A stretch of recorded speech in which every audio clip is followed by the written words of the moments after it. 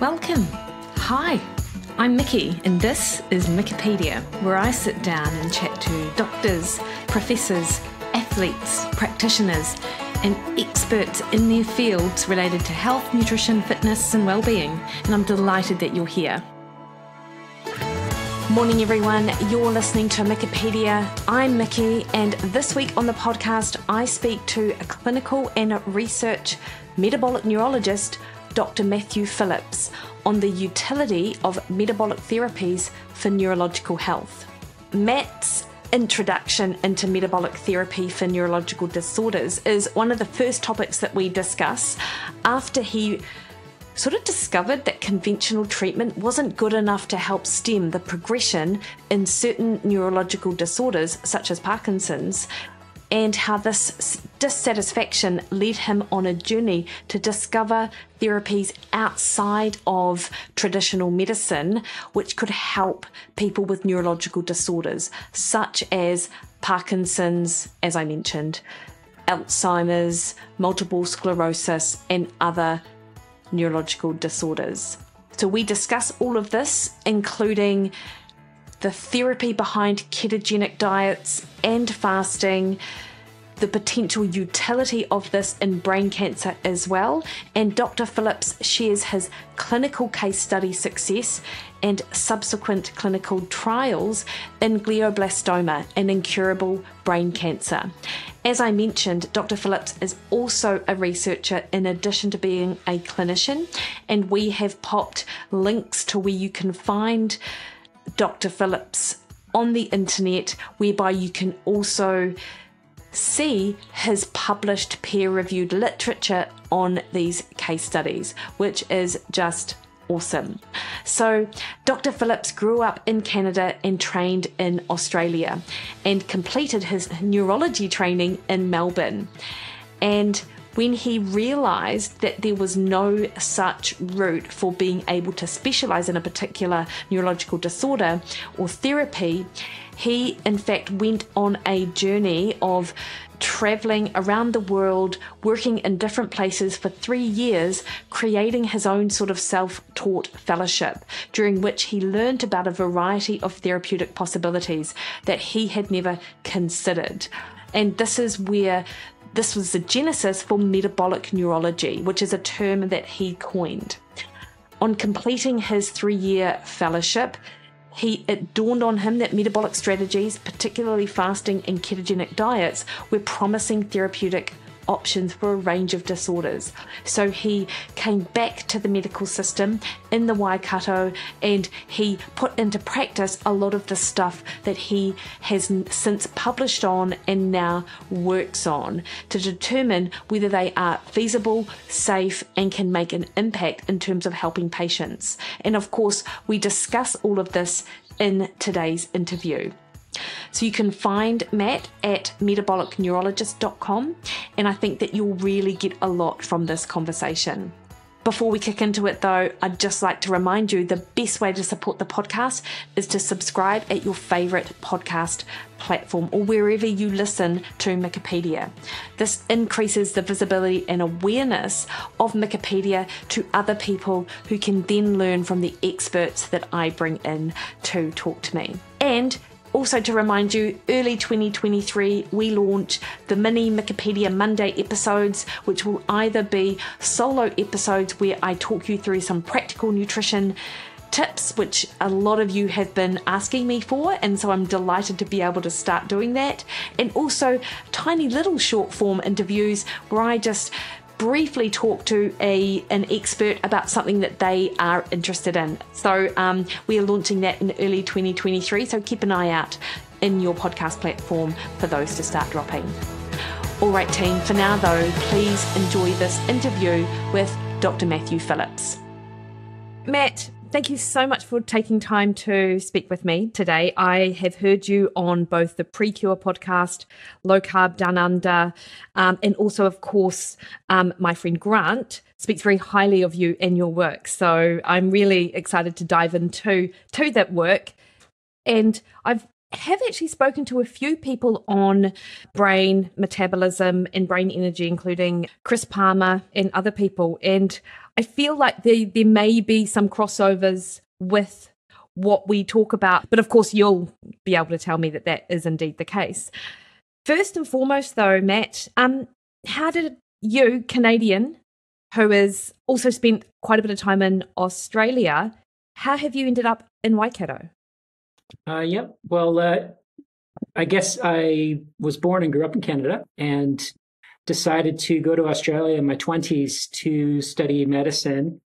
Probably just wanted some adventure more than anything, and decided to stay there to complete my neurology training, and worked there for a little bit, 1 year as a neurologist. And after that, I took 2 or 3 years sort of outside of the medical system, a bit of traveling in other places in the world, and then decided I wanted to return somewhere within the medical system. And I thought New Zealand was a nice balance between Australia and Canada, and it had certain elements of the geography appealed to me, and the people appealed to me, and it seemed just like a nice place to go for 1 year. And here we are, almost 7 years later. So that's the long and the short of it. Yeah, no, that's great. And I mentioned Dr. Chris Palmer, who is focuses a lot of his work in that nutritional psychiatry sort of space.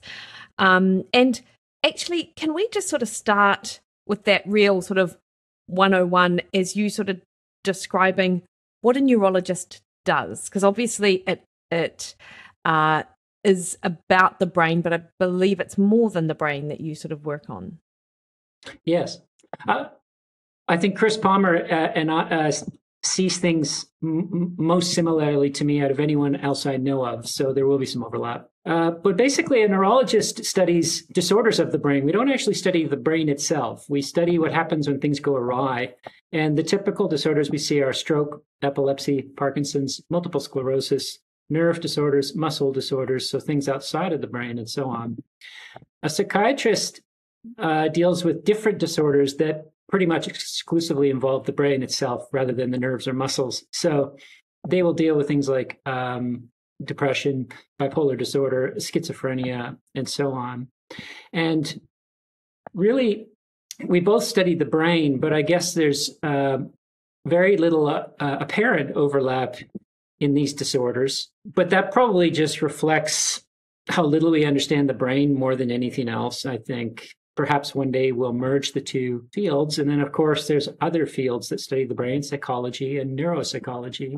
If you ask me, those people probably study the brain itself more than neurologists or psychiatrists, like how the brain normally works. But still, they're looking at it from yet another perspective. So it's like that parable of the elephant, the 7 blind men and the elephant. One guy feels the leg and says, oh, it's a tree. And one guy feels the tail and says it's, I don't know, a snake or something like that. And really, it's an elephant. None of them are seeing the big picture because they're only exposed to their certain point of view. Yeah. Okay. And in your work, you're a neurologist, but your website says metabolic neurologist. So can you expand on that, Matt, and sort of how that differentiates you from someone else? Metabolic neurologist is a coin I termed a few years ago, just because I wanted to emphasize the metabolic aspect of neurology, which I think is very, very, very important and will become more important in the decades to come. So a neurologist sort of deals with diagnosing neurological disorders and then trying to treat them, usually with medications.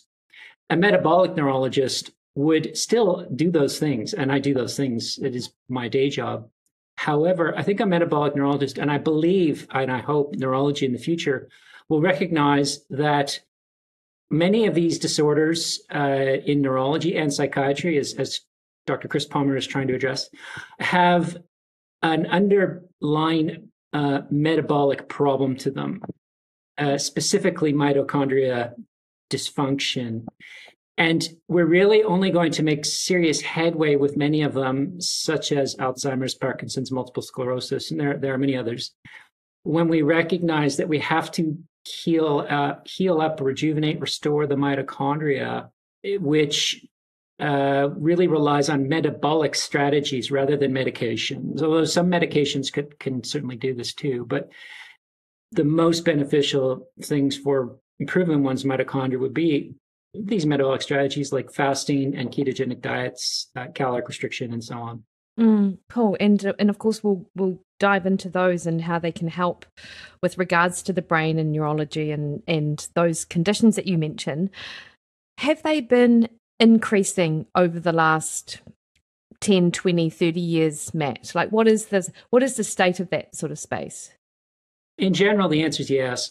So just if you looked at the top causes of death, even 150 to 100 years ago, they'd be rather different to what we have today. So 100 years ago, it was mainly infectious-based disorders, your pneumonias and other, infectious type things. And now the top 10 causes of death in New Zealand and other similar countries are atherosclerosis, which causes a lot of heart attacks and a number of strokes, cancer, which can definitely involve the brain, Alzheimer's, and other similar disorders, including mental health illnesses. And then underlying all of it is diabetes and these other components of the metabolic syndrome. So raised body mass index, so being overweight or obese, hypertension, and so on, that predisposes a person to all these things. Now, to answer your question directly, yes, things like Alzheimer's, Parkinson's, they're definitely increasing. Alzheimer's is increasing at an alarming rate. I think it's doubling every 20 years or something like that. And that's very concerning because that is a very difficult disorder with a huge impact on many people and society. Strokes are increasing, definitely. And that's concerning. That's probably the most common disorder we see at this moment. Parkinson's is increasing. Things like motor neuron disease, which are rarer but extremely troublesome, that's increasing too.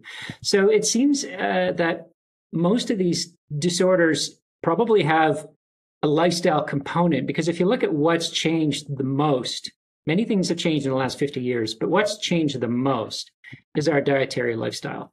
Yeah. And that means two things mainly. It's not so much how much people are eating, although they're probably eating more, but it's more so how frequently we're eating and what we're eating.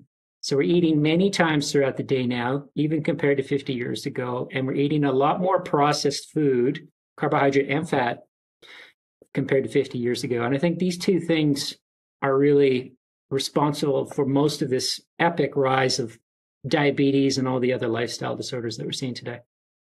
I was just actually listening on a run this morning to Peter Attia. So he had, and I believe you know who I'm talking about. I know Peter, of course. Yeah. And so it was his AMA on insulin resistance, because he re-released an episode with, I'm going to say it was Jerry, I can't recall his last name, which was so complex that they then sort of did a bit of a breakdown on another episode. And they were talking that, over or close to 90% of the US population have some element of that metabolic syndrome and, insulin resistance, which I've heard people talk about Alzheimer's as being sort of type 3 diabetes. And I think that might be a little bit too simplistic for, as I understand Alzheimer's actually is, but it really does speak to that ability to, or the availability of fuel, if you like, in the body, and the way that we utilize fuel is really compromised.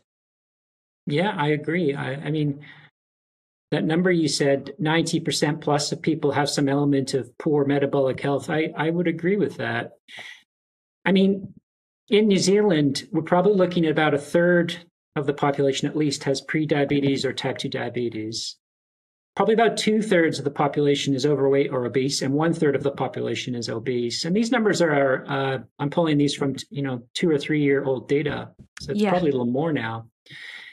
And this is very concerning because people can sort of manage pre-diabetes and even type 2 diabetes, and being overweight or obese isn't a big deal for quite some time. But these things predispose you to the nastier disorders such as Alzheimer's and cancer, heart disease, and so on. Those are the things that really hurt your quality of life. And of course, they can lead to a decreased length of life.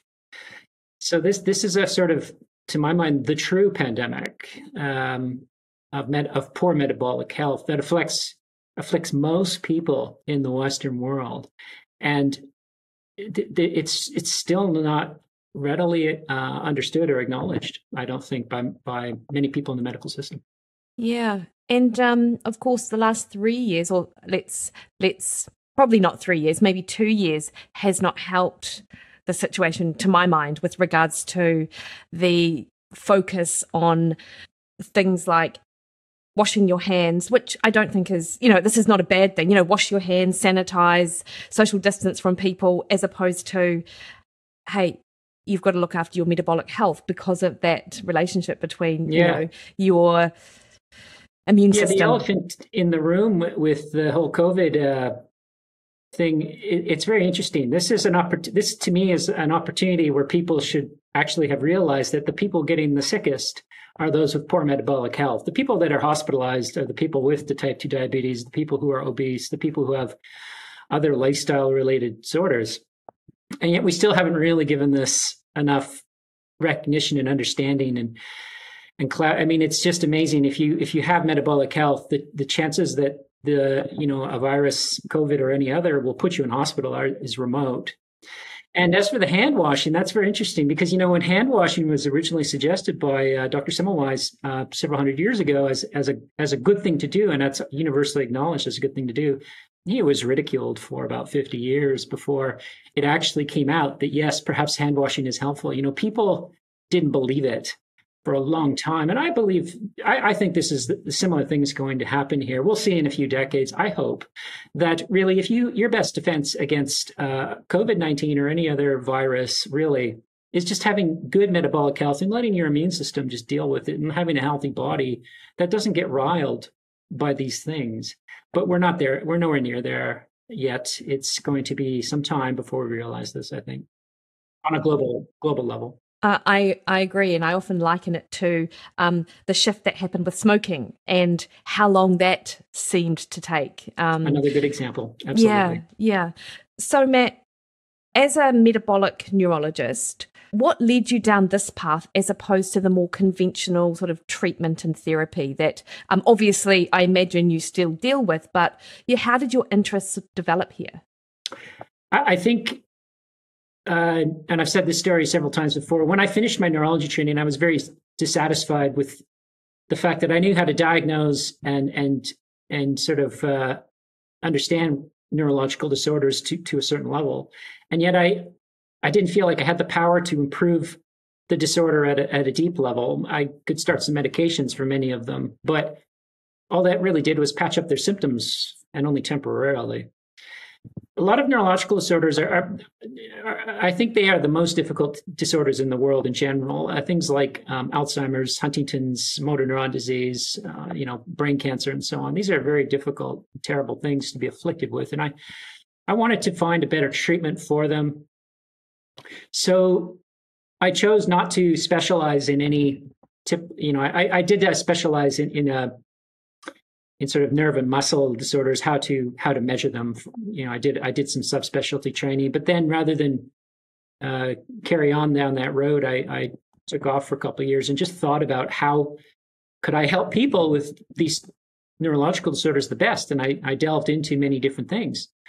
And I took a couple of years, to be honest, but eventually the sort of fasting keto space appealed to me the most as the most potentially powerful and dramatic of all the things I'd read and learned about. And then I decided to come to Waikato and it just changed my whole outlook. And we started the Parkinson's trial and it took off from there. Okay. And obviously there aren't that many people who do what you do. How well received are your methods in your field, like in amongst other colleagues or the general population? Yeah, so most people have difficulty understanding what a neurologist does on a daily basis, let alone a metabolic neurologist. So I guess amongst neurology colleagues, which I believe is what you're referring to, it's the whole metabolic aspect using fasting and ketogenic diets is still very, it's intriguing to most of them, but it's still very foreign. And I think a lot of them are still unsure how to take it. I present every year to sort of the annual neurology conference in New Zealand, and there's definitely some interest, but there's also some skepticism, I think. And that's actually, I probably get a bit more skepticism from my own neurology colleagues throughout the country than many other people. And actually, I think that's a good thing. I like that, because neurologists are very critical, analytical, skeptical people in general.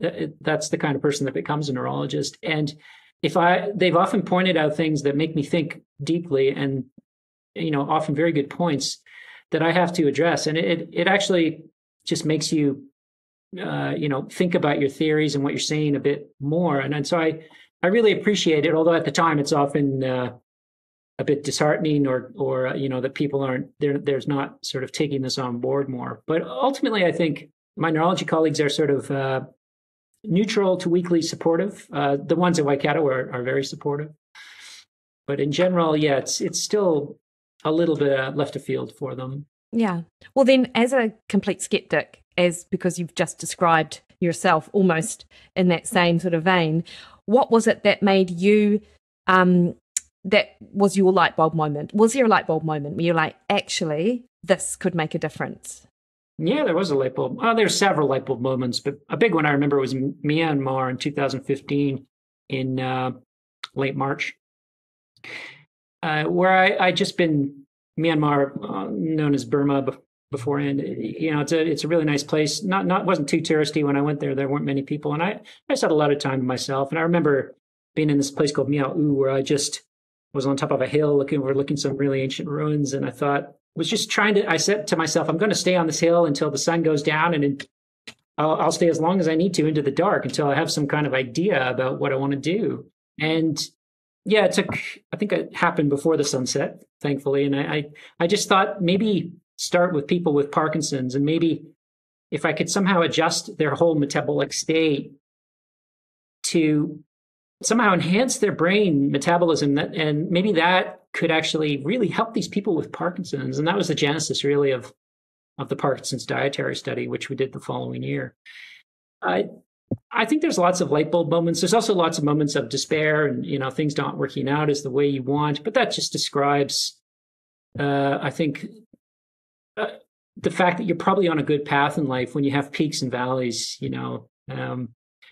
There's highs and there's lows, and that's really inevitable. If you have highs, you're going to have lows. If you don't have highs, you probably don't have lows, and it means you're on some sort of mundane path where maybe you're not really doing much. So, yeah, that was it. I hope I get more aha moments, and I'm sure there will be more lows as well.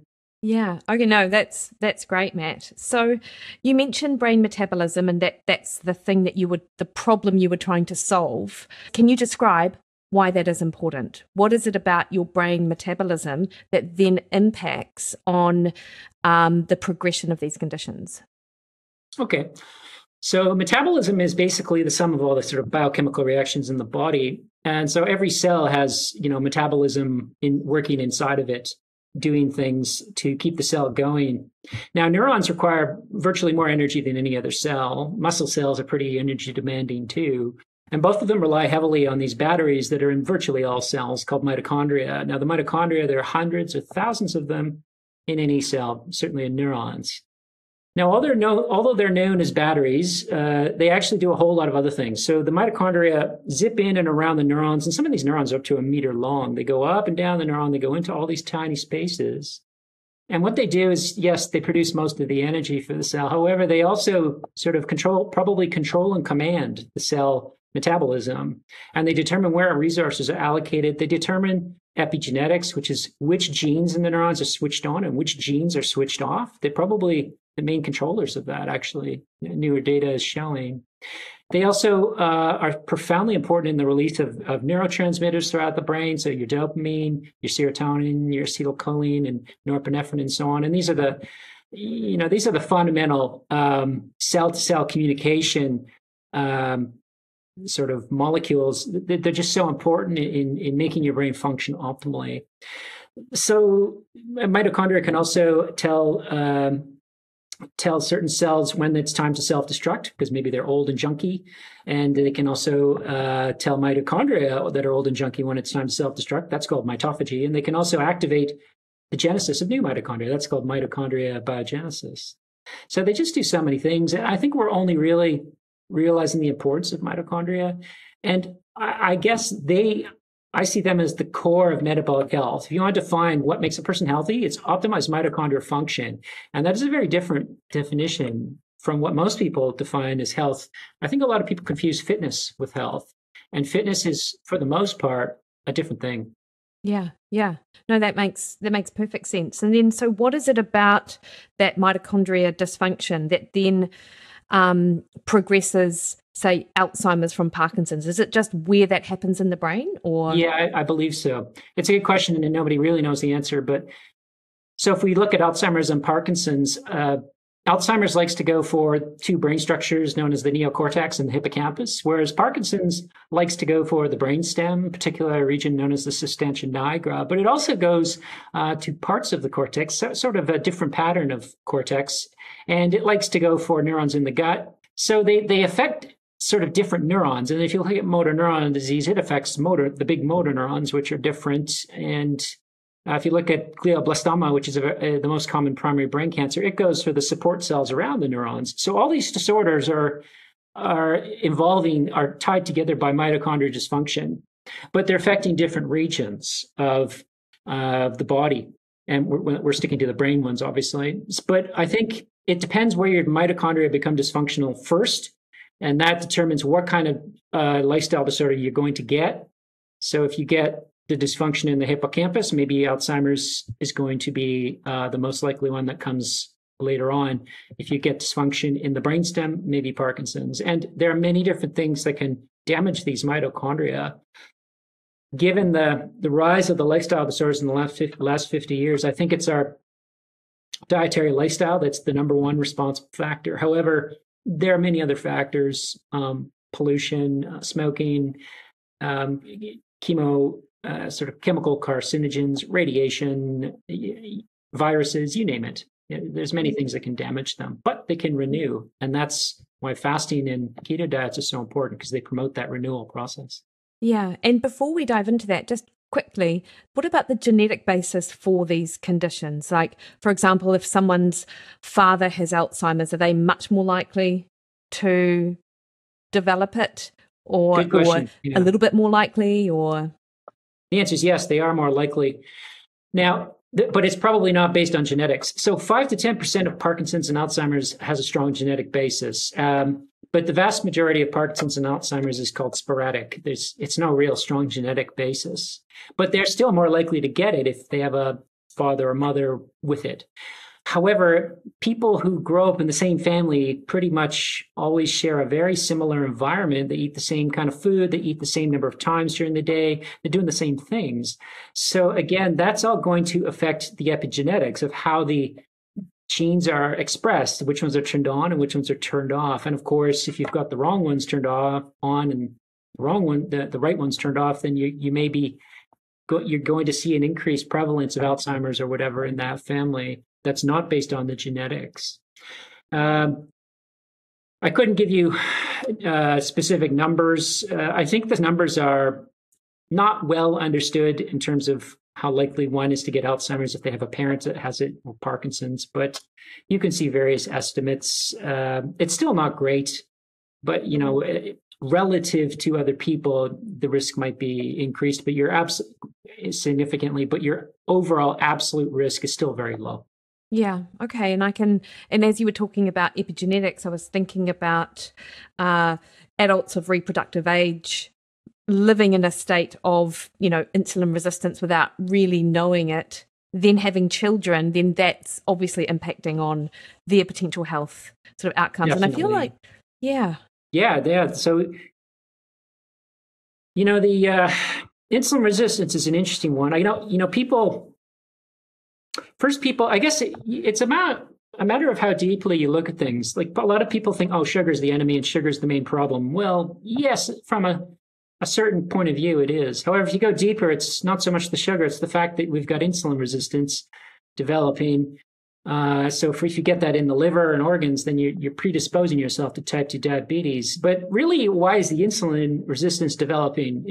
You got to go deeper than that even. And I think it's not known, but I see the insulin resistance as some kind of mechanism elicited by these cells to prevent damage to their mitochondria. If you are overloading these mitochondria with glucose and fats, in fact, the combination of sugar and fat is probably the worst thing, and that's the Western diet. It's not just the sugar, it's the combination. They attack the mitochondria from two different pathways, and you have to get this metabolic gridlock that really induces a huge amount of free radical formation, really makes life difficult for the mitochondria. And so I see the insulin resistance as this compensatory thing, almost a defensive measure to just prevent this from happening. And of course, the glucose then goes up in the blood, and then the blood, the pancreas increases insulin to try and get rid of it. So you get more going in the cell, and you get this seesaw fight between the blood glucose and the intracellular glucose, and the insulin resistance keeps going up, and eventually the whole thing just gets out of control, and then your mitochondria get dysfunctional and damaged, and nastier diseases are around the corner. So it depends how deeply you want to look at things. It's very,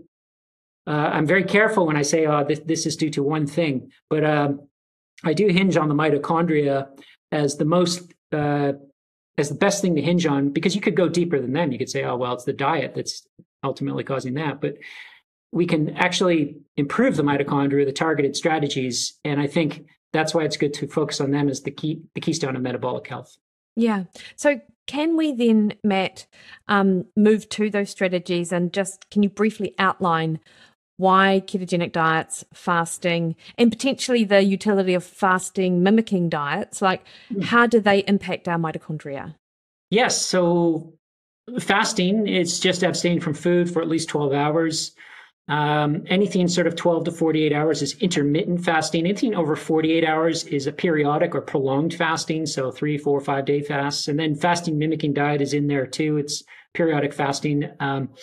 That's where you have, very, very calorie restricted meals for long periods of time. And all of these things put the body into this fasted state where you get a lot of changes. Ketosis, of course, where the body makes these ketones from fat, body fat, but the fasted state is aimed at basically restoring mitochondria. If you look at what it's doing, that's, to my mind, the most advantageous aspect of it. The ketogenic diet is a high-fat, low-carb diet that mimics the fasted state.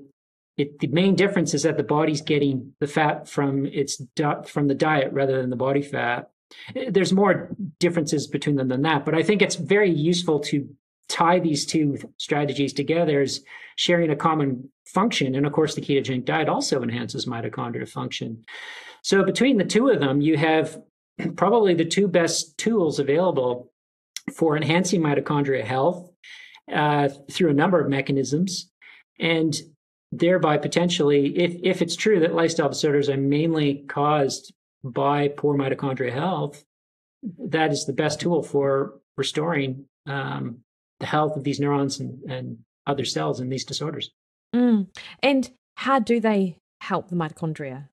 Two mechanisms, main ones. So metabolism consists of anabolism and catabolism. Anabolism is building up the body. Catabolism is breaking it down. If you look at our hunter-gatherer evolutionary lifestyle, which was 2 to 3 million years, we had much less anabolism, building stuff up, and much more catabolism, breaking stuff down, because we had fewer meals, long fasting periods, and what we ate did not have a whole lot of processed sugar in it. So it wasn't like this huge glucose hit to the bloodstream that would result in a lot of free radical production and glycation end product production and so on, which the mitochondria have to deal with. So you had this state that's changed in the last 50 to 100 years dramatically, where we now have multiple meals a day and there's a lot of processed carbs, and we're just we're basically overemphasizing the anabolic periods, and we have removed mostly the catabolic periods. We have insufficient fasting periods, and when we do eat, it's just too much for the mitochondria to metabolize.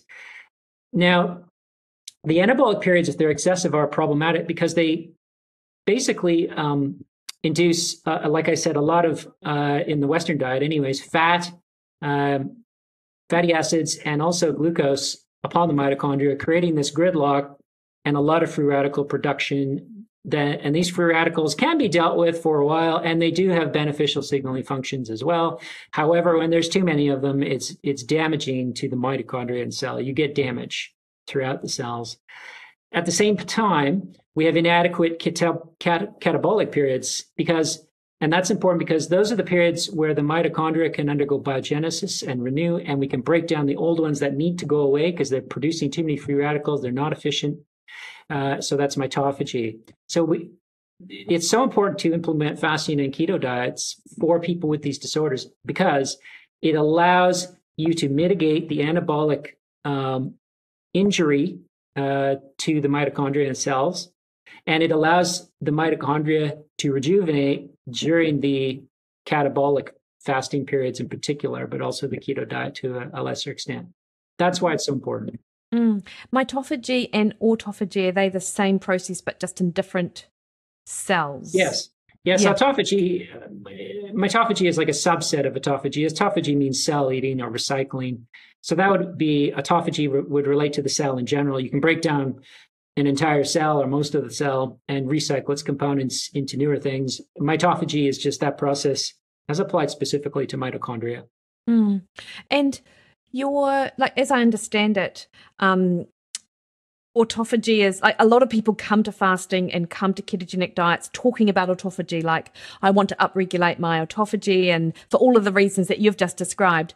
What's your understanding of the not the possibility to do that, but how long would it take in your mind, Matt, for someone to sort of achieve what they're trying to do, or is that not even possible? Like, what are your thoughts? It's $1 million question. I don't know is the answer. I get asked that a lot. And look, it's mainly theoretical. We don't have the evidence to say, it's autophagy kicks in at this point in time with this level of fasting or keto diet. And I'm sure it would vary from one person to the next. And it would probably vary with tissue type as well. But if you look at studies by fasting scientists, Walter Longo, for example, probably significant autophagy, whatever that means, would need at least a 3 or 4 day fast to become upregulated to a degree where you're getting a lot of it. And that doesn't mean that eating one meal a day or time-restricted feeding like the 16 and 8 or just a keto diet by itself isn't going to induce it. But I feel confident when I have patients do a 4 or 5 day fast that we've elicited some significant degree of autophagy. And I only use those fasts mainly for my patients with advanced cancer. Okay. And actually, that was going to be my next question is, how do you choose the protocol for your particular patient or condition? Is it based on the person and or is it based on what you understand would be most beneficial? It's a bit of both, but mainly I target the disorder. It's guesswork, really. I mean, I just don't know because we have so little evidence for this. We're using protocols that are much more intense than most people. We've used ketogenic diet protocols, like plain old keto diet protocols for our Alzheimer's and Parkinson's patients, but for our cancer patients, it's much more intense, big fasts and so on.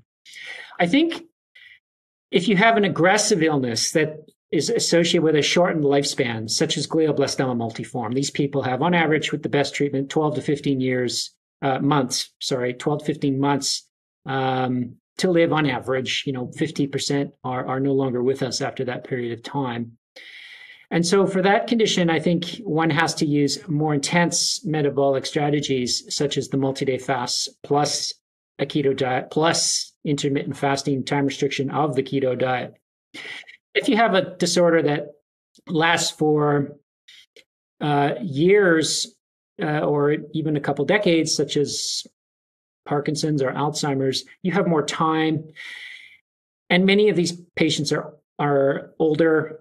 And is it as advantageous to use a 5 day fast with them? I don't know, but maybe a ketogenic diet on its own is good enough. And that way we can ensure we get good nutrient density into them as well, at least more regular nutrient density. And so it's guesswork, but I guess I'm just thinking of the disorder most of the time, and that sort of guides me. Now, if you're just talking about putting type 2 diabetes into remission or something, then someone who's got a lot of body fat, I know they handle these long fasts a lot better than others.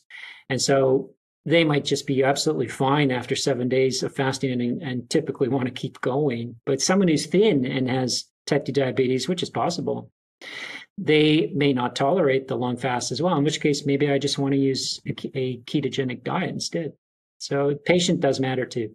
Yeah, it's interesting you say that about someone with excess body fat tolerating it. And I'm just in my head thinking physically that's probably not an issue, but I wonder what psychologically a prolonged fast for someone, that takes a lot of sort of determination to do the hard stuff in order to fix their condition. Whereas, I think that person has to be super motivated. The psychology is the key component, actually. When you think about what we're doing, like with the glioblastoma patients, we got about 10 of them now doing, you take them from a 3 meals a day plus snacks, high carbohydrate eating pattern. And now I'm saying to them, you're going to do a 5-day fast every month. You're going to eat once a day, sometimes twice, and it's going to be a ketogenic diet. It's a massive, massive lifestyle change.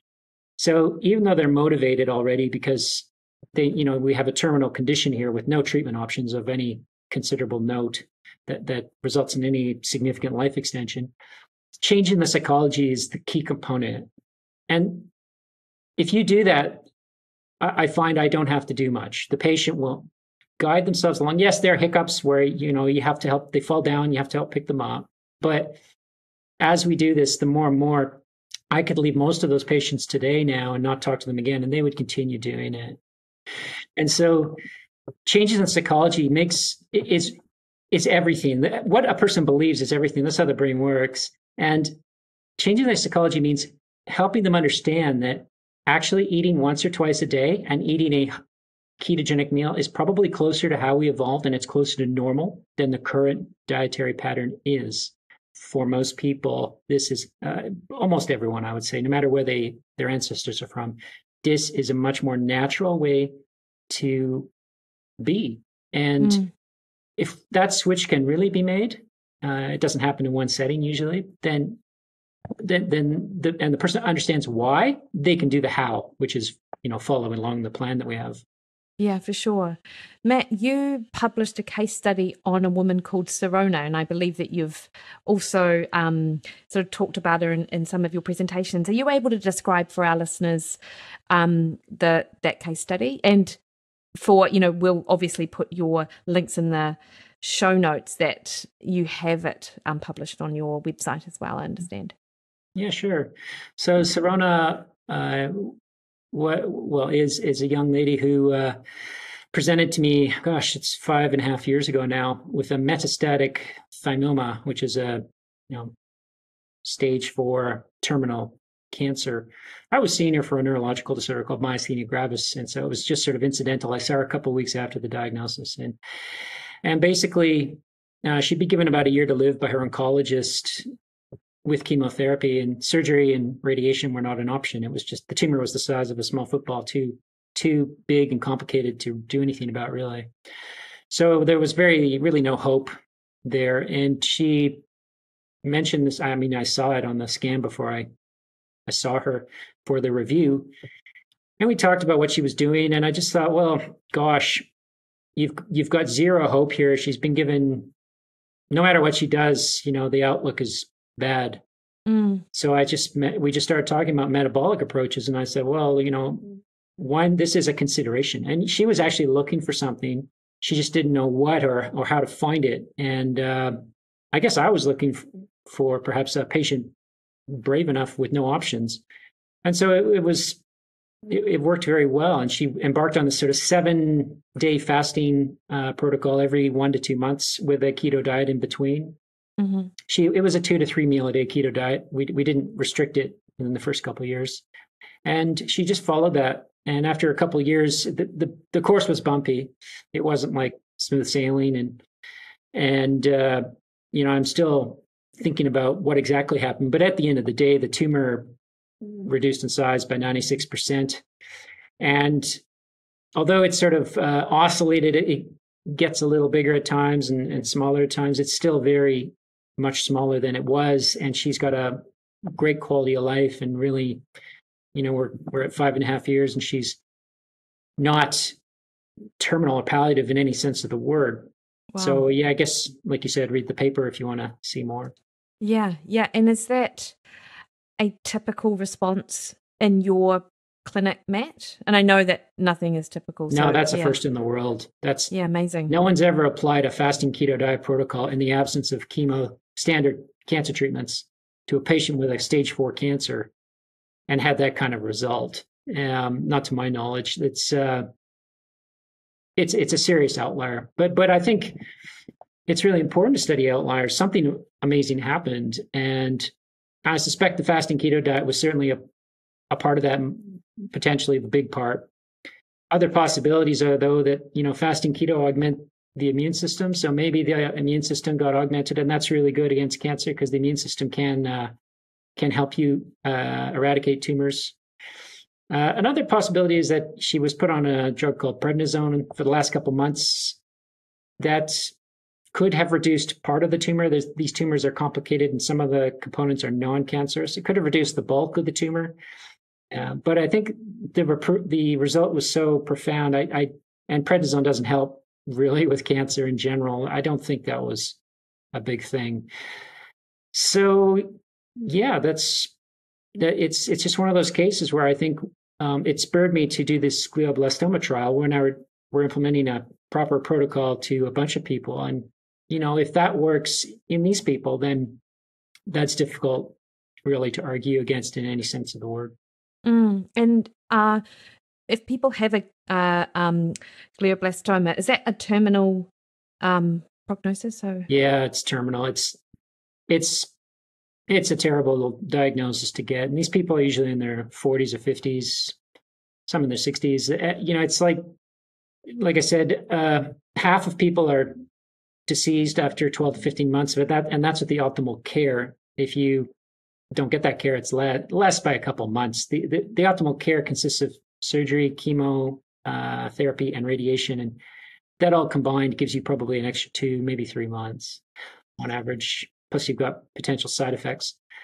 So it's really a terrible thing to get. And of course, it's got other problems. It generates seizures, and it affects your thinking in a lot of people. And it's just not good. So, and Matt, because I understand that fasting is a recommended, in some circles, therapy to go alongside chemo and radiation to help protect the healthy cells as well. And I imagine that obviously is what you were talking about probably with the immune system and its ability to upregulate that, right?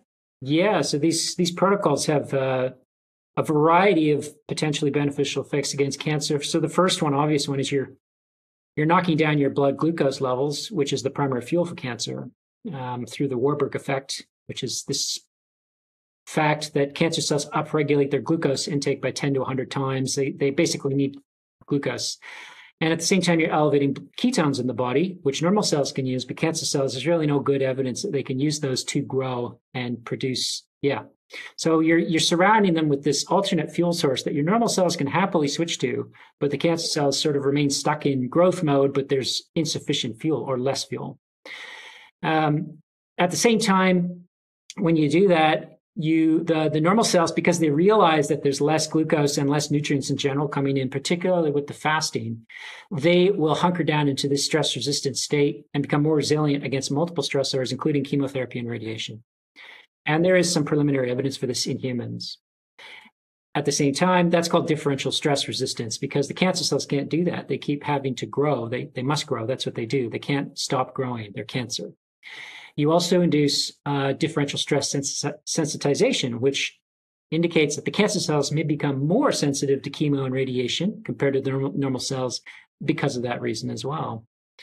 And of course, underlying all of this, the fasting keto diet approach is to restore the mitochondria, not just in the cancer cells, which, let's face it, some of them may be too far gone. You might have to destroy them with your chemo and radiation, but perhaps other cells elsewhere in the organ so that you can avoid recurrences. Recurrences are what often gets you. You treat the primary tumor okay, and then you get a recurrence somewhere else 12 months later, and that goes out of control. So there's multiple layers to these strategies with cancer, as there are with other disorders. Yeah, I'd not actually heard that there was not good evidence for ketones being a fuel source for cancer. In fact, I thought that there are tumors that can sort of change their I don't know, shape, if you like, and then, well, not shape's not the right word, but, and then be able to use ketones. So is that evidence not as solid as what we might? This is a convoluted space, and there's some evidence, particularly on, I think, melanoma cells and believe maybe prostate cancer cells, that they have been shown to utilize ketones. But in terms of using the ketones to grow in a person, that's not been shown to my knowledge. And a lot of this work, got to remember, is done in vitro in the lab or in animals, and translating that to what happens in vivo in a person it's so one must be very careful before they do that. Yeah, I think the bulk of the evidence would suggest would support what I've said, that the glucose is the primary fuel for many of these tumors, and the ketones is not going to be a great fuel for them if they can use it at all. And again, the space is evolving. We need better evidence in people as to what's going on. Yeah, no, that's perfect. Thank you. Matt, what about those other strategies to help support mitochondrial function? You've got cold water therapy, sauna, zone 2 exercise, and I think you gave a great you and Grant had a good discussion about that on Precure, and just the difference between all the different mechanisms for what's happening to mitochondria there. So is there any utility for these, and do you also use them as part of your protocols? Yeah, good question. So there are many different metabolic strategies. It's difficult because, what exactly is optimized mitochondrial function? I think fasting and keto are great because we're pretty confident that they enhance new mitochondria, the creation of new mitochondria. They also augment the destruction of the old ones. And mitochondria seem to function better in general, producing energy and so on when you apply these. Now, there are other strategies such as calorie restriction, exercise, as you mentioned, improving your sleep, hot water therapy or cold water therapy, sauna therapy and cold water therapy and so on. That can also do this. I think it's tricky. Like exercise is a good one. So exercise, we know exercise, depending on what level of exercise you do and for how long, as I'm sure you know as well, augments your mitochondria biomass. It makes more mitochondria in your muscles. And, however, that's undeniably good for fitness. It'll help you run longer, for example, or if you're a power athlete, lift more. But does that necessarily enhance the quality of the mitochondria to an extent that's beneficial for preventing the onset of these disorders? I think that's a hazier thing. So these strategies absolutely have a role. I mean, good sleep, proper exercise protocol, and so on, definitely they have a role. I think that would be hard to argue against. That being said, what kind of exercise, and how long, what kind of quality of sleep, and how long do you need? These are very important questions. They need to be asked. And I guess if I was to pick one that might have the best chance of reducing the progression of Alzheimer's, the progression of cancer, I would go with a fasting keto diet, because they alter so much metabolism throughout the body and they can be sustained for long periods of time, whereas exercise is a very acute thing. I know there's very good evidence for, exercise being correlated with beneficial cancer outcomes. Could that as a standalone therapy alongside chemo or radiation be as useful as fasting? I didn't think it could. I might be wrong, but certainly they have a role. And with these protocols, I do mention to people the benefits of exercise, sleep, and stress reduction, and so on. That these things can also help mitochondria, and if you can to gently increase these things it's a graded approach because with the long fasts, I don't want them to exercise too hard on the first couple. So yeah, there's just so much unknown about it that it's hard to make any firm recommendations really. But yeah, I just worry that people might start taking things to an extreme that is poorly supported by evidence, and that maybe could be harming them in other ways. So I'm going for the therapies, the strategies I think are the biggest bang for the buck, which for most people would be, I reckon, fasting and keto. Yeah, that's great. And of course, you'll be familiar with Dale Bredesen's protocol, which is there's a lot to it. Sure. And Terry Walls is another one with her, the Walls protocol, which sort of at the upper end is a keto approach. But of course, they've sort of in and around that, there is a whole lot of other supplemental things which they recommend as part of their protocols. Is there any where are you on that, Matt? Look, I'm of course a fan of the work done by Dr. Bredesen and Dr. Walls, because they're using a lifestyle oriented strategy. That being said, it's very difficult to know what's going on, even if you get improvement. The RECODE protocol that Dale uses, for example, is, you're changing 10, 15, 20, 30 different things, ideally. So not only does that require a lot of time and money, it's like even if you get an improvement, you don't exactly know what led to the improvement. It's doubtful that every single one of the 30 things or 20 things improved the person. I'm interested in finding out what are the things that have the biggest bang for your buck. It's that whole Pareto principle that, in any system, company, hospital, or therapy, 20% of the inputs are giving you 80% of the goodness of the outputs. And really, it's if someone improves on the RECODE protocol and they're doing fasting keto, if those were providing 80% of the benefit and the other 18 things were giving you the extra 20%, is it worth spending all the time and money on the other 18 things if you can get a similar result with these other things? So that's my emphasis. Is I think these are the most promising therapies for the most people. I guess that makes it also amenable to doing randomized control trials that help you show this for sure. So a randomized control trial, you have two groups of people that are basically the same with Alzheimer's or whatever, and you change one thing between the two groups. So one group does this diet and the other one does that diet. You follow them for 3 months or something. And then if one group changed compared to the other, you can be pretty confident that it was your change at the start that elicited the change at the end, because nothing else changed. That's why they're so powerful. With the RECODE protocol, you can't do that, because if you change all 20 things and you get an improvement, like I said, you don't know which of the 20 things did the difference. And I believe partly for that reason anyways, they're having trouble getting approval of a randomized trial for that protocol. So yeah, I think it's really great to investigate these lifestyle strategies, but it's also very important to do it in a way that is meaningful in the interpretation. Otherwise, it's very difficult to implement them practically in people and convince your colleagues that, hey, this works. Yeah, no, I appreciate that. And as you were talking about the randomized controlled trials, I then thought about adherence.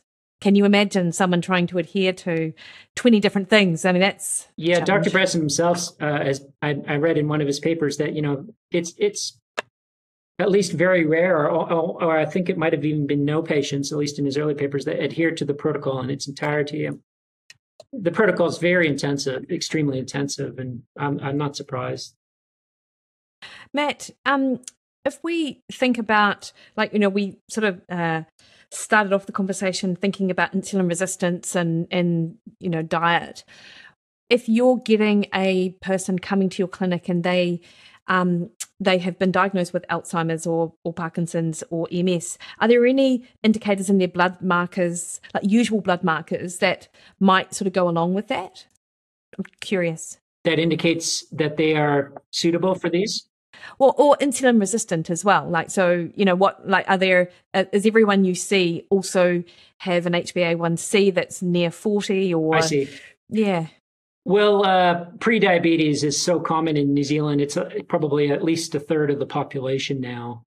And so you do see a raised HbA1c frequently, but I also see a lot of normal ones. I suspect from the trial, I haven't looked at this carefully, but I have a strong suspicion that the people who have more weight and more diabetes get a better improvement in their Alzheimer's or Parkinson's or whatever the disorder is when they do these protocols. What does that mean? Not quite sure, but I've certainly seen benefits in people who are thin or don't have diabetes or prediabetes. I haven't looked at this statistically and in a rigorous fashion, so I shouldn't comment and speculate too much.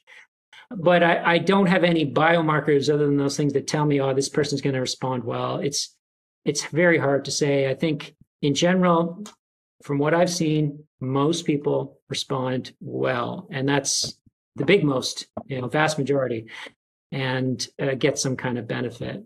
But it's still very early days. We've done these 2 randomized trials, one in Parkinson's, one in Alzheimer's. The Parkinson's one is still the only one in existence, and the Alzheimer's is one of 2 in existence. So we need a lot more trials. Yeah, absolutely. And Matt, do you think, I know there are trials running with just using exogenous ketones for certain conditions to, what impact they might have. Do you think that if someone couldn't do a ketogenic diet, would you recommend they do exogenous ketones as a way to help improve, even if it means that they're in a state of just that usual sort of standard diet? Would that be of benefit? Yeah, I mean that creates there's sort of a divide in the keto community as to are exogenous ketones a good way to go, or do you need the whole diet? You can't put the diet in a pill. Because the diet is really a method. The ketogenic diet is more of a method than a diet that puts the whole body into this altered state. And yeah, I'm definitely in the latter group. I think most of the benefits of the keto diet are not from the actual ketones themselves, but from the orchestra of changes that occurs, of which one is the generation of ketones. We're aiming to restore the mitochondria. If you give someone exogenous ketones, are we going to induce the restoration of their mitochondria to any extent, especially if they're eating a standard diet? I would argue no. I have seen people try this. I have spoken to people that try this. There is the odd exception, but I don't get the feeling that these exogenous ketones by themselves are helping people to any tremendous degree. In fact, in our protocols, I don't use exogenous ketones. I don't use even MCT oil. We do use olive oil and coconut oil, of course, which are very ketogenic. But I'd like to try and treat these things through a natural, whole foods, real food-based approach that orchestrates the body into this altered state. And I think I've got nothing against using exogenous ketones or MCT oils. I just don't see them as being the crucial factor in halting this epidemic of lifestyle disease. That's such a great answer. And as you were saying it, I was thinking, of course, because it's almost like it's like giving a pill, basically, or a drug. So the concept is the same. That's the Band-Aid approach rather than something that's actually potentially, or at least the tip of the iceberg approach. Yeah, tip of the iceberg. Matt, I've just got a couple more questions. Go ahead. When I talked to Chris Palmer and we talked about epilepsy and changes in the brain, like the ketogenic diet for some has the opportunity to reset the brain, actually, and reset the brain pathways. And he says that, subsequently, of course, there are people who will need to continue to follow the approach possibly forever, but there are others that can sort of maybe go on and come off. Like, what's your understanding of that concept when we're thinking about Alzheimer's and Parkinson's? Do we even know? Oh, well, of course, epilepsy is associated with mitochondrial damage too. The best evidence for that is in children. If you start, particularly young children, if you start them on a ketogenic diet and they have seizures, and do it for, control the seizures, after 1 or 2 years, you can take them off the diet and they have, as you say, reset their brain, and they have no longer got seizures, at least to the extent they had, and they are reset, and then that's awesome. The epilepsy seems to have been mitigated or abolished. Does it happen in adults? Certainly not to the same extent. I guess although people have neuroplasticity throughout life, and there are small areas of the brain that can keep creating neurons, and the brain does adapt, of course, to these strategies. I think most people would have to stay on the ketogenic diet or fasting protocol or whatever it is, who are older, if it works. I've not got a lot of good data to back that assertion up, but my clinical suspicion is that's the case. And it's quite easy to tell when someone falls off the wagon a bit because the seizures come back, and they do seem correlated in most cases with the ketone level. So yes, I think it does have the power to certainly change your brain, reset it completely, not sure. Now, when you talk about Alzheimer's and these other really tough disorders, these represent, to my way of thinking, end-stage disorders of severe, decades-long mitochondria damage and dysfunction. Can you reset those? Well, I think let's just see if we can improve them first before we talk about resetting things. I know there are books out there about the end of Alzheimer's and resetting and all this stuff, but look, these are tough conditions. Anyone who lives with Alzheimer's knows how unbelievably hard it is. And I think we should just work on trying to improve life for people first.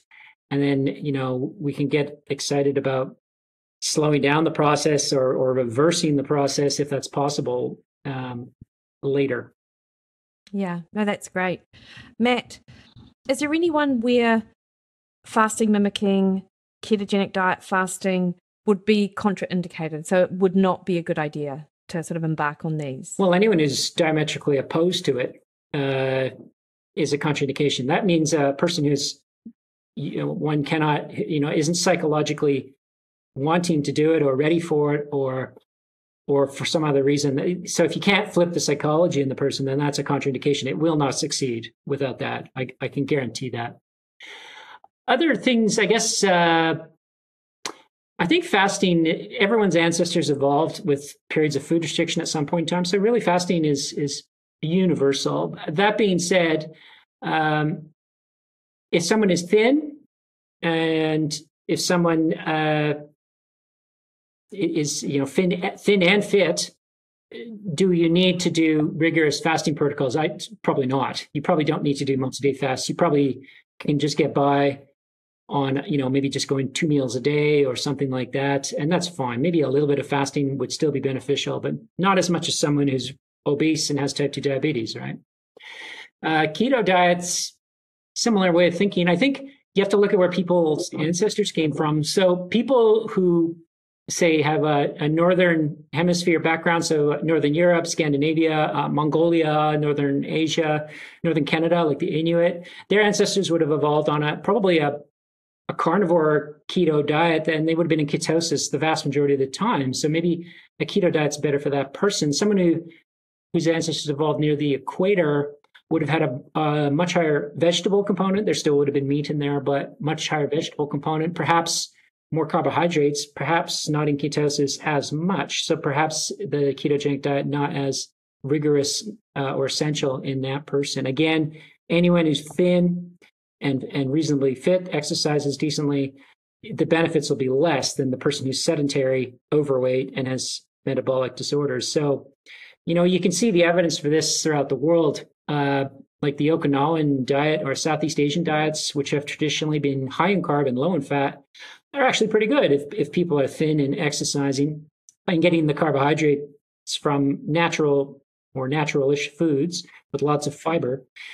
And that can work well. It's just that in the current day and age in the West, where most people are overweight or obese, and we have this pre-diabetes everywhere and all these metabolic disorders, these lifestyle disorders, I think the high-fat, low-carb fasting approach is the most beneficial.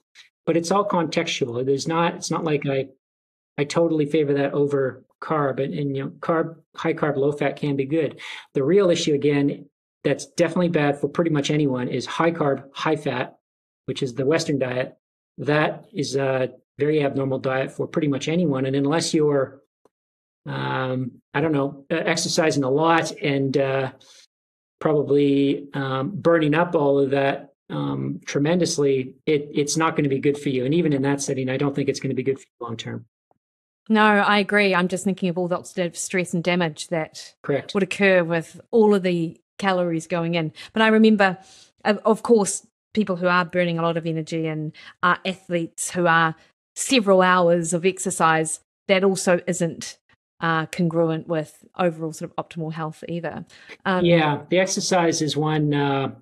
It's a trick. That's, as you probably know, Grant and I discussed. I think just if you look at, I mean, there are different ways to interpret it, but the high level ultra athletes do have worse health outcomes than people who don't exercise nearly as much. They get more heart problems and kidney problems and so on.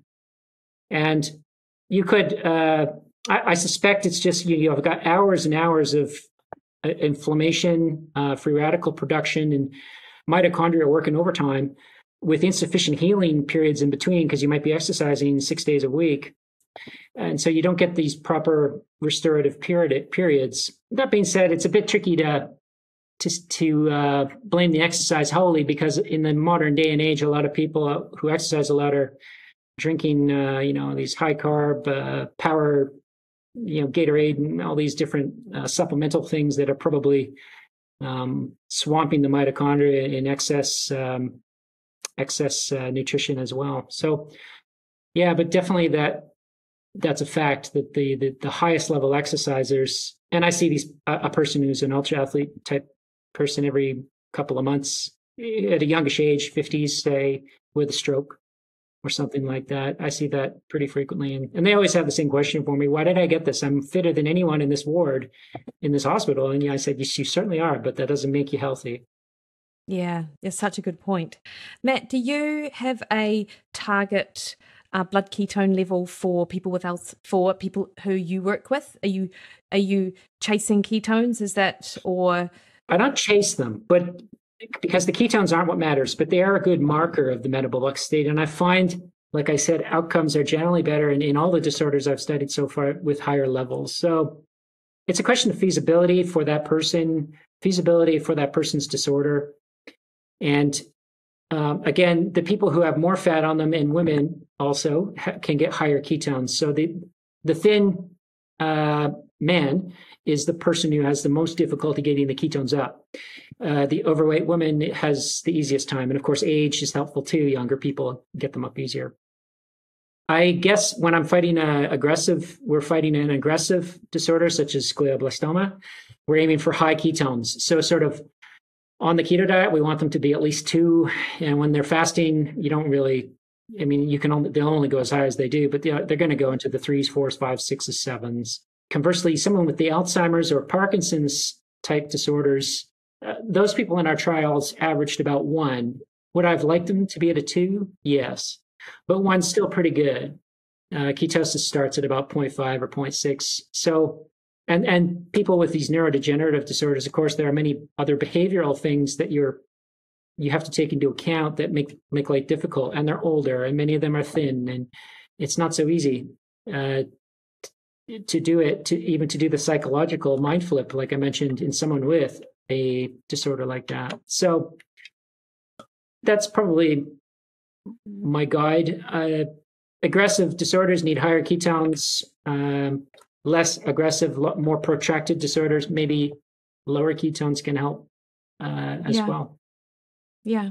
Thanks, Matt. And finally, what do you tell people who are sort of, mid-30s, early 40s, generally healthy, like with regards to, and they have a pretty well-balanced diet?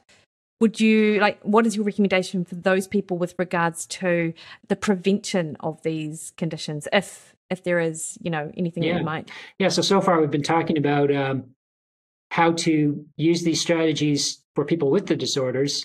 Can you prevent them? I think you can. In theory, if you keep your mitochondria healthy, if this perspective's right, it's quite exciting, because you shouldn't really get the vast majority of cancers. You shouldn't really get Alzheimer's or all these other disorders. And I guess in that setting, all I can say is I put my money where my mouth is. I eat once a day, usually, sometimes twice, maybe 2 days a week, twice. It's ketogenic diet completely for almost the last 7 years. And I do a 4 or 5 day fast every 2 to 3 months. And do I have any disorders at all? No, none. Do I ever get sick? No, never. All my colleagues have been afflicted by COVID-19 and all these other things, and I just, marched through without any issues. So I think if you want to have optimal health, and that's a good thing, then yes, I'd support this in people in their 20s, 30s, 40s.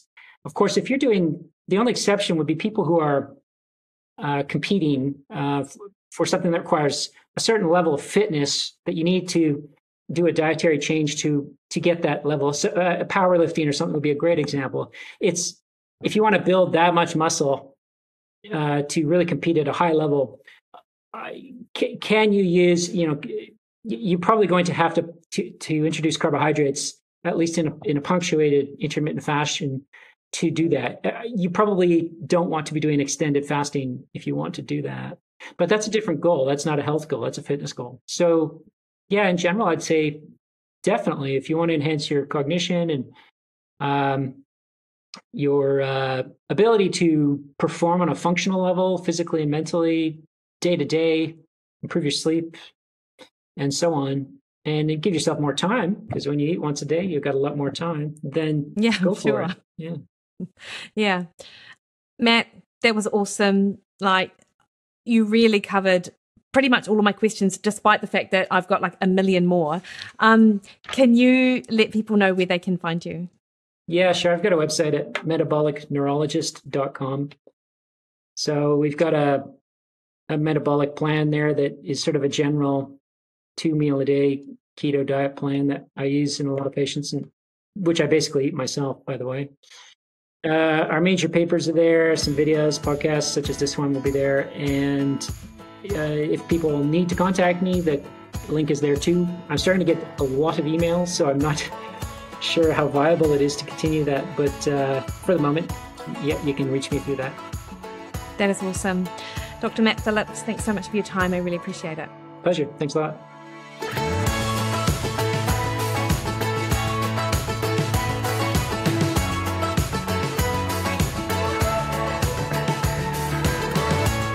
Alrighty, hopefully you enjoyed that episode as much as I enjoyed bringing it to you.